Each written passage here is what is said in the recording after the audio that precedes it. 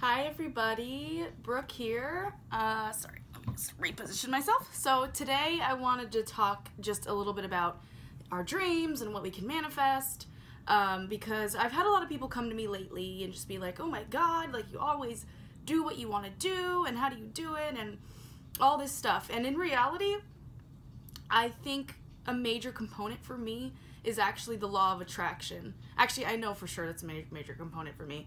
Like for instance, I listen to a lot of Abraham Hicks. If you haven't heard of her, she basically talks about something called being in the vortex. And I know, like when I first listened to it, I was like, what the heck? This is like some spiritual mumbo jumbo. What does it even mean? But really, it's all about the energies that we put out and what we attract back in.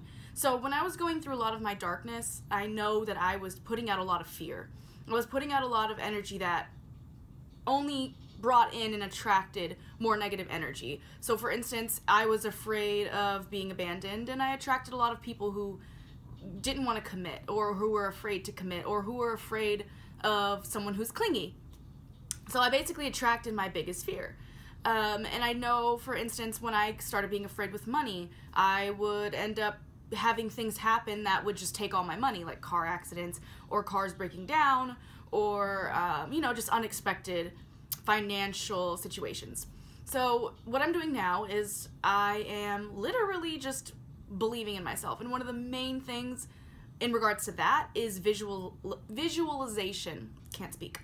Visualization. So I picture what I want, and I feel the feelings that are associated with that before I even have it, because I realize that the goal to getting what you want is not to need it to feel happiness, but to feel happiness prior to receiving it, because then you're in a receptive mode where you can actually pull in what you're looking for, because you already feel good without it. And that's what I've been doing, and it's working. You know, as far as the mental health speaking goes, you know, I was kind of concerned about my career. Luckily for me, my career has always been something that I could relax about, and for the most part anyway, but I was worried, like, I'm at a dead end. You know, how do I actually accomplish the things that I want? You know, I want to be an author, I want to be a TED Talk speaker, I want to do all of these things. How do I do it? So finally I just felt it. You know, I envisioned myself being a big TED Talker and people saying my name and, you know, being a household name in some ways. And then I waited for the action to present itself. So one day I got inspired to go online and look up agencies that book speakers for mental health. And I found one, and I was like, oh, let me just apply. You know, I probably won't get paid. It'll probably be, you know, volunteer work. They may not even get back to me, but this feels good. I'm going to do it. So I did it, and I literally got a call back, I think, in 30 minutes, within 30 minutes of sending in the application.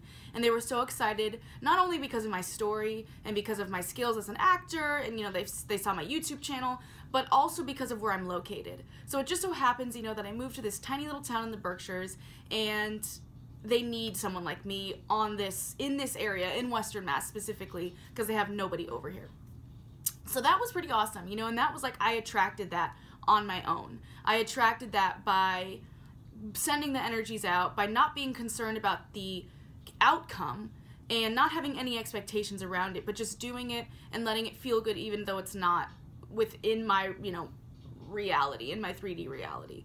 And I've been doing that a lot with other things too. My next goal is to do that with my relationships, because, you know, I want to have babies. So that's like the next step for me. But I just wanted to send a quick little message, a quick little video about not having expectations. So basically, to attract what you want, don't have expectations about outcome. Do things simply because they feel good. You know, if somebody asks you why you do something, I think most people are going to say, because it makes me happy. And a lot of people think that if they get something, it will subsequently make them happy. But generally that's just not true, because you get it and you're still unhappy because you're not just already happy. So something for me that I've been doing is being happy before I even get it.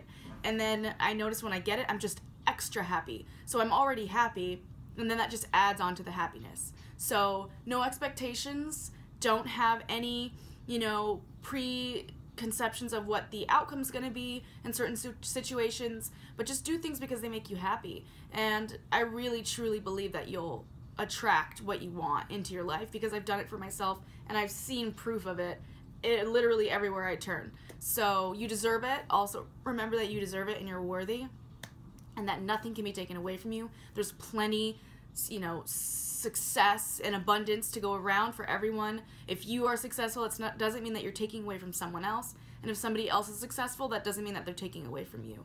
So attract, be happy before you got it, and you will get it. It'll come to you. I promise.